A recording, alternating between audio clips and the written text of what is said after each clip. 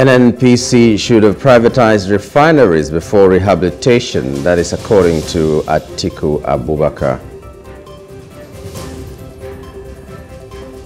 FIRS to boost tax revenue collection by 57% in 2024. Those will be our hot topics for this morning, but don't forget that we're also going to have Off the Press, where we look at the headlines on our national dailies. Very good morning to you and welcome to the breakfast on Plus TV Africa. My name is Nyamgul Agaji. Today we'll be looking at very important issues, but first of all, let's go to what caught our fancy in the course of the last 24 hours on top trending. The I.G.P orders intensified efforts to disseminate kidnappers in F.C.T.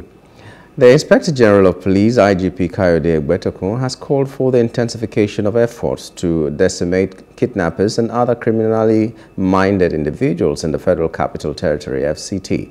The I.G.P. spoke on Tuesday after a meeting with the force management team and tactical squads in Abuja following the worrying state of security in the nation's capital. According to a statement by the force spokesman Muyiwa Dejobi, the I.G.P. expressed deep concern over the unfortunate events and emphasized the need for decisive action to curb such heinous crimes. In the meeting, which focused on a comprehensive review of current security challenges, strategic planning, and the deployment of tactical resources to tackle emerging threats, the I.G.P. emphasized the need for a coordinated and intelligence-driven approach to address the evolving security landscape. Adejobi explained that tactical squads were briefed and directed to intensify efforts on the deployment of proactive measures to prevent criminal activities and protect citizens. Despite the worsening security situation in the F.C.T, the I.G.P. assured Abuja residents of improved conditions, while assuring Nigerians, especially residents of the Federal Capital Territory, of improved security. The I.G.P. ordered the Deputy Inspector General of Police, Department of Operations, to personally coordinate the upscaled security strategies emplaced to decimate kidnappers and other criminally minded individuals in the F.C.T and immediately restore normalcy. Our second top trending is that U.S. is to return $8.9 million looted under President Jonathan to Nigeria. A royal court in Jersey, United States, has reportedly ruled that stolen assets worth £6.9 million, that is $8.9 million, will be repatriated to Nigeria. The said assets were allegedly diverted by Nigerian government officials in 2014 under the guise of purchasing arms to fight Boko Haram and terrorists. The court ruled that the money deposited in a Jersey bank account was likely stolen by officials in the Nigerian government in 2014.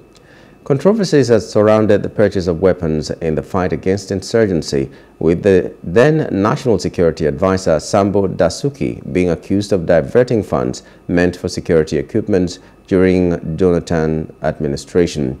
Also in the late 2014, a private jet was arrested in South Africa with $10 million cash, which was allegedly meant for the purchase of military weapons.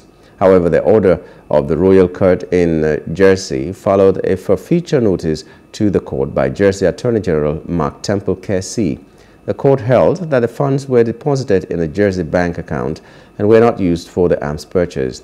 Temple said the government of Jersey was in close partnership with Nigeria on the repatriation of the funds. The AG claimed part of the funds were shared with family members of politicians in the then ruling People's Democratic Party ahead of the 2015 general election.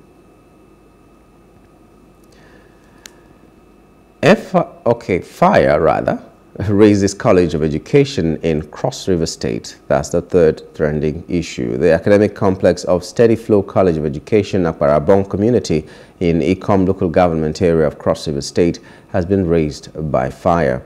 The sad incident, which occurred yesterday, destroyed academic facilities worth millions of naira, but no life was lost.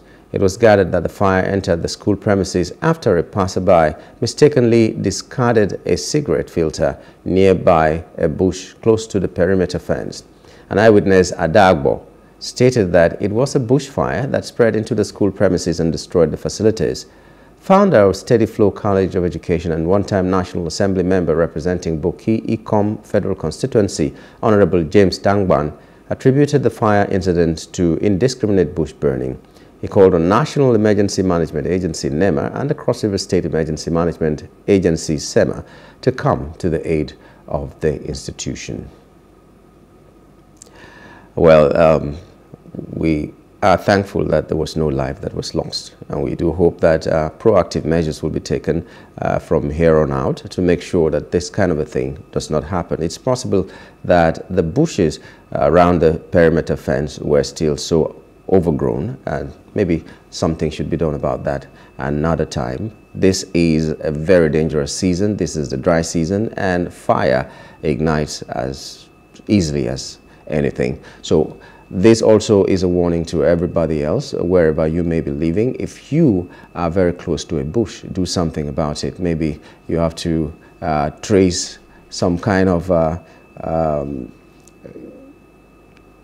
give it some kind of dressing, or how do I even put it? Make sure that the fire doesn't come close to your house. Yeah, that's the best way to put it. But, you know, it's been said that bush burning is very dangerous, and whoever is smoking, be sure that you discard your cigarette where it will not cause a fire. And whoever is hunting, because sometimes it is the people who are hunting or the people who are looking for fresh grass for their cattle that do the bush burning. So proactive measures should be put in place to make sure that these people do not do these things. They do not burn the bushes just for their own selfish reasons. Whether you want to catch bush meat or you want fresh grass to grow for your cattle to graze on, remember also the lives that may be involved if you burn that bush. Okay, that's just about that. We'll just take a short break now, and when we return, we'll be looking at the papers, and hopefully we'll see what are in the headlines that will really interest us. Stay with us.